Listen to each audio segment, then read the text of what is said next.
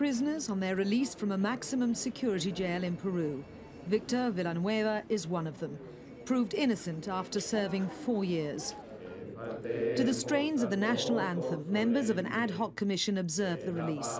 They've been charged with recommending the pardon of inmates falsely accused of terrorism.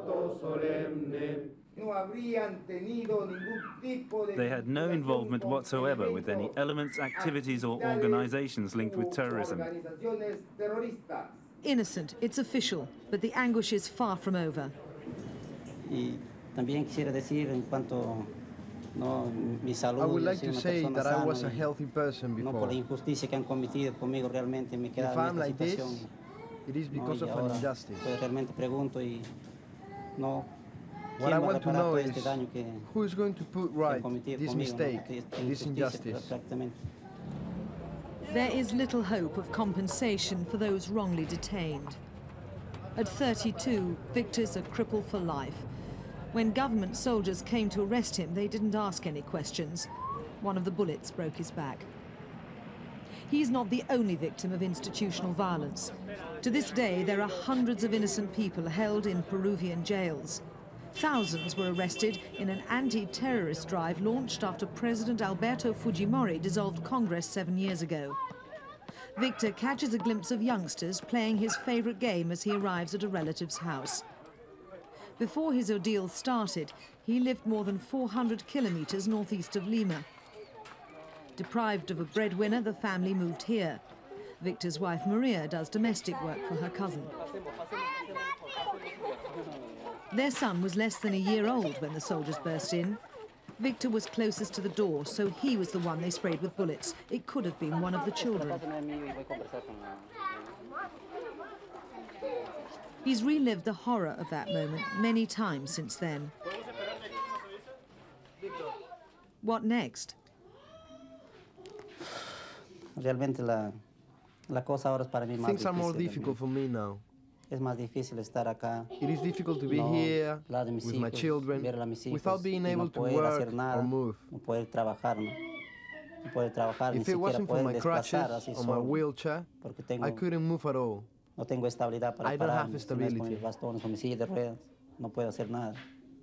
I have to depend on other people. It is more difficult now. The children witnessed the outrage. The 7-year-old was no longer a baby. She can remember, and both were marked for life. A heavy price for a mistake. Since then, they have been afraid of the police and of the military.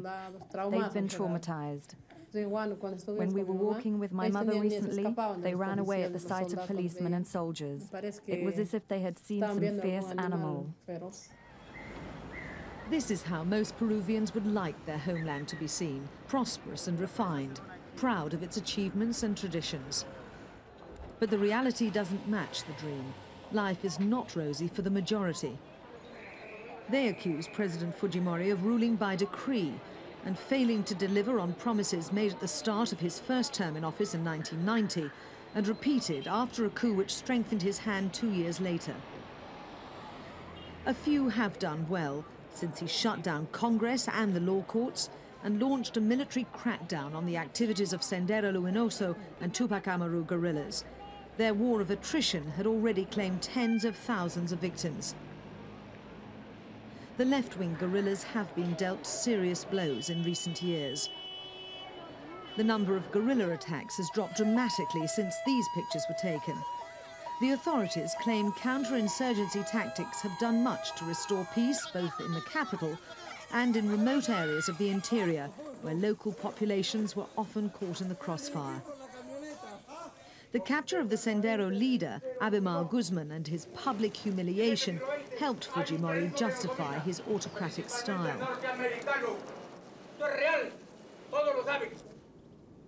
The arrest of Tupac Amaru leaders also boosted confidence in the government, especially after what was to be its most severe test.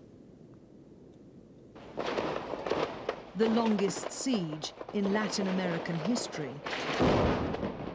Begun in December 96, it ended in April 97. 126 days later, with a military assault on the Japanese embassy. 72 of the original 500 hostages held by left-wing guerrillas were released. A red flag was finally snatched away. Its Tupac Amaru owners were dead. President Fujimori, seen here in his shirt sleeves, was soon at the scene to take responsibility for the assault. His popularity soared. But it plummeted again only months later with reports of torture and killings by army intelligence services. Allegations of corruption and abuse of power in high places were rife. But there have been improvements. Trials of suspects by faceless judges were discontinued recently, and about 500 prisoners falsely accused of terrorism have been pardoned. There's little doubt that Fujimori wishes to be seen as a strong leader. He's used the army to this end, but this could backfire. As a major prop of the government, the army underlines the vulnerability of a leadership without the support of the military. President Fujimori has made it clear he intends to run for a third consecutive term in the year 2000. Since the presidency is normally renewable once only, this is not overall a popular move. But he's proved on more than just one occasion that he's not afraid to confront the opposition.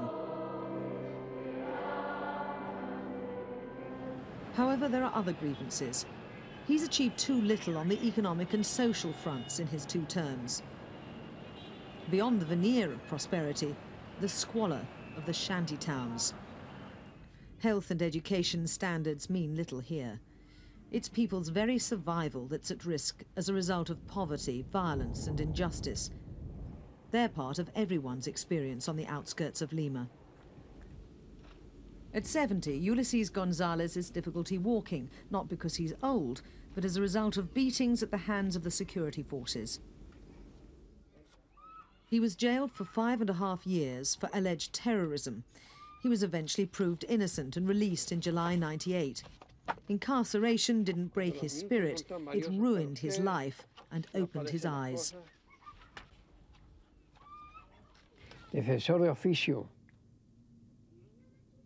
fiscal, the defense lawyers, tribunal, the district attorneys, the tribunals, they all flout the law. They mock the Constitution. They mock the law. I met a couple of men that honored their uniform, but the rest are more criminals than criminals that are inside the jails. They deal, they do business. Ulysses and thousands of others like him know from bitter experience the weight of the law. Although released with full apology from the courts, pardoned prisoners have not had their charges or convictions quashed. Some blame the weaknesses of the system on bureaucratic delays. Whatever the cause, the consequences can't be ignored. With a criminal record, even the physically and mentally fit are unlikely to find jobs. Most released prisoners know that they'll need to campaign long and hard to get a clean slate or receive compensation for their arbitrary detention. As for the members of the ad hoc commission, they can't risk antagonizing top leaders without jeopardizing the release of innocent prisoners.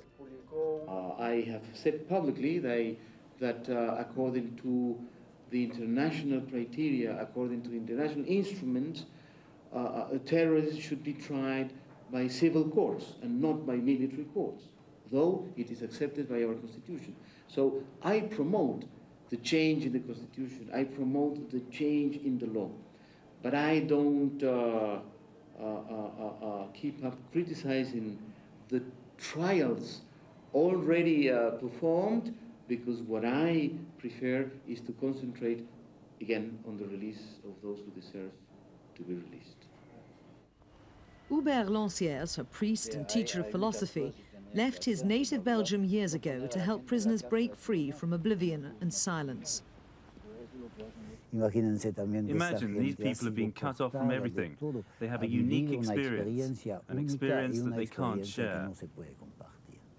That's why they have this feeling of solitude. For people like Victor, broken in body and spirit, life holds few promises. But his daughter's concern may allow him to break free from solitude. Time will tell. And hopefully, Victor and his family will be able to put their past behind them.